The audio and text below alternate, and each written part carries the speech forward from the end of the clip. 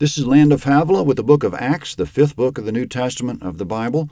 It's an account of the days and years just after Jesus departed. It's also called Acts of the Apostles or Acts of the Holy Spirit because it describes what the Holy Spirit did through the apostles during that time. The book of Acts is a follow-up to the Gospel of Luke, so to our listeners who aren't familiar with that, please do Luke first. You can scroll down our podcast page for the Gospel of Luke or find it at our website, landofhavilah.net. Here in Acts, we'll read the entire book and explain as we go, as we've done in other books. We read from the World English Bible because it's faithful to the original Greek and it's not copyrighted, so we avoid legal issues. Our name, Land of Havilah, comes from Genesis chapter 2. It's a place with all the good stuff. Reading now from Acts chapter 1, verse 1. The first book I wrote, Theophilus, concerned all that Jesus began both to do and to teach, until the day in which he was received up, after he had given commandment through the Holy Spirit to the apostles whom he had chosen.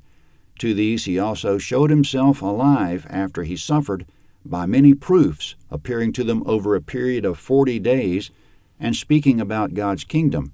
Being assembled together with them, he commanded them, "Don't depart from Jerusalem, but wait for the promise of the Father, which you heard from me. For John indeed baptized in water, but you'll be baptized in the Holy Spirit not many days from now." Comment in verse 1, the author didn't identify himself, but he said he wrote a first book, implying that this book is a follow-up. He says the first book was, quote, all that Jesus began both to do and to teach, end quote. When he says began, he's implying that Jesus didn't stop doing and teaching when he departed. Jesus still did things and taught things after he departed by means of the Holy Spirit. To this day, he continues to do and to teach. He only began when he was on the earth. In verse 1, this current book is addressed to Theophilus. Theophilus is Greek for lover of God. Theophilus might have been an actual person, or more likely he's anyone and everyone who loves God.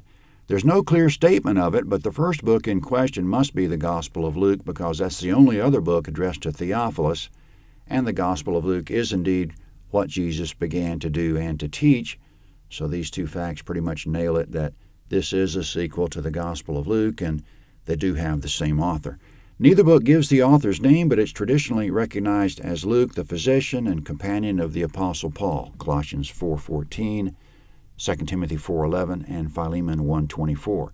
In verses 2 to 4, before Jesus departed, he instructed the disciples to stay in Jerusalem until they would be baptized by the Holy Spirit, quote, not many days from now, end quote.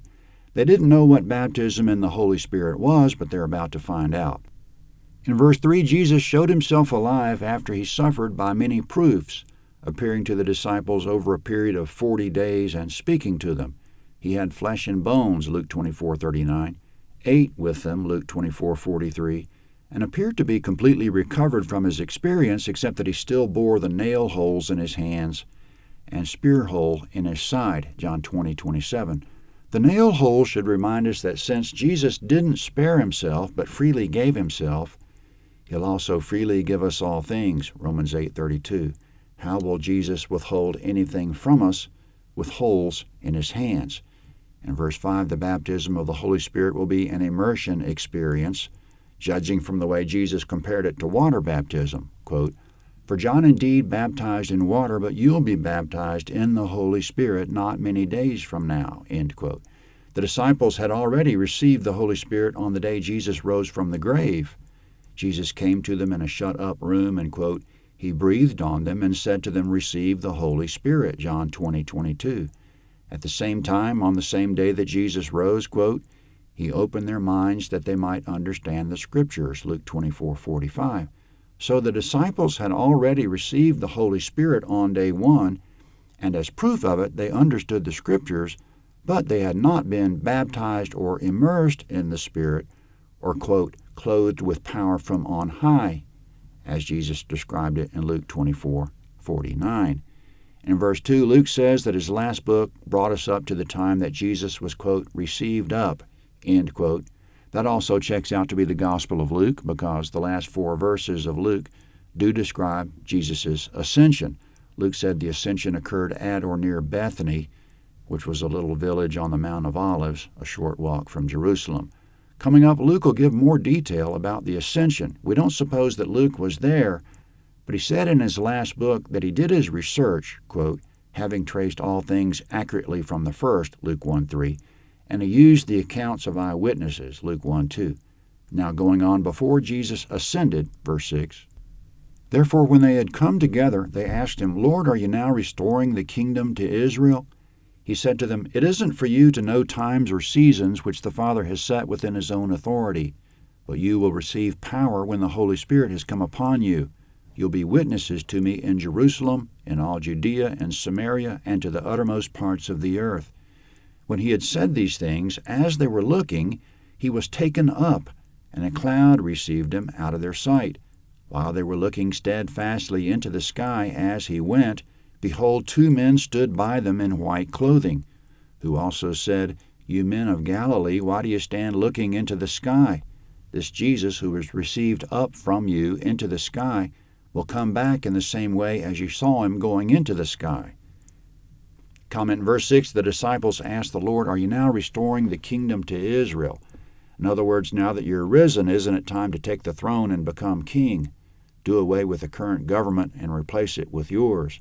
Make Israel the head of all the nations of the earth, as prophesied. Give us the kingdom of God on earth, as you taught us to pray. Thy kingdom come on earth, as it is in heaven. The kingdom of God on earth is probably the subject of more Old Testament prophecy than any other event, so it's no surprise that they expected it. Jesus didn't say he wasn't going to bring it because he will, but not yet. In verse 7, it's not for us, quote, to know the times or seasons that the Father has set by his own authority, end quote. So it'll happen, but we don't know when. We're still looking forward to the time when the 7th angel sounds his trumpet and says, quote, The kingdoms of this world have become the kingdoms of our Lord and of his Christ, and he shall reign forever and ever. Revelation 11:15. Amen. In verse 8, Jesus said, Before I restore the kingdom, there's some other business first. Wait in Jerusalem until the Holy Spirit comes. Then you'll be my witnesses to the uttermost parts of the earth. After he said this about being his witnesses, quote, As they were looking, he was taken up, and a cloud received him out of their sight, in verse 9. He could have chosen anything for his last statement in the flesh, but he chose to make it about being his witnesses.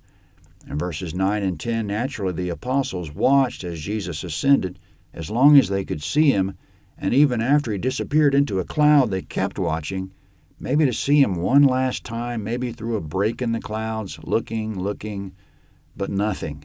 It's still the same today. We want to see Jesus, and we will.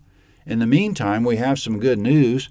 The prophet Daniel saw him on the other side of the cloud. He saw it in a vision from the perspective of heaven. He watched while Jesus broke through the top side of the cloud and saw him being received into heaven.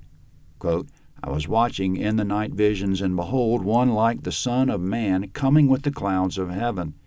He came to the Ancient of Days, and they brought him near before him. Then to him was given dominion and glory and a kingdom, that all peoples, nations, and languages should serve him. His dominion is an everlasting dominion which shall not pass away, and his kingdom the one which shall not be destroyed. Daniel 7:13 and 14. So Jesus lives and is in control of his kingdom. It hasn't come yet with observation, because for the time being it's within us. Quote, Now when he was asked by the Pharisees when the kingdom of God would come, he answered them and said, The kingdom of God does not come with observation, nor will they say, See here or see there, for indeed the kingdom of God is within you. While the apostles were straining their eyes for one last look in verses 10 and 11, 2 men stood by them in white clothing and made them feel silly. Quote, Why do you stand looking into the sky? End quote. So you and I shouldn't stand looking into the sky for Jesus to return, but work while it's still day, for the night's coming when no one can work. John 9:4. And in verse 11, Jesus will return the same way he left, by the clouds of the sky. Quote, All the tribes of the earth will mourn, and they'll see the Son of Man coming on the clouds of the sky with power and great glory. Matthew 24:30. The tribes of the earth will mourn because they'll be in rebellion at the time, at the end of the tribulation, and as soon as they see him, they'll know the rebellion is about to be crushed. So only a few witnessed Jesus' ascension, but everyone will witness Jesus' descension. Acts 1b is next.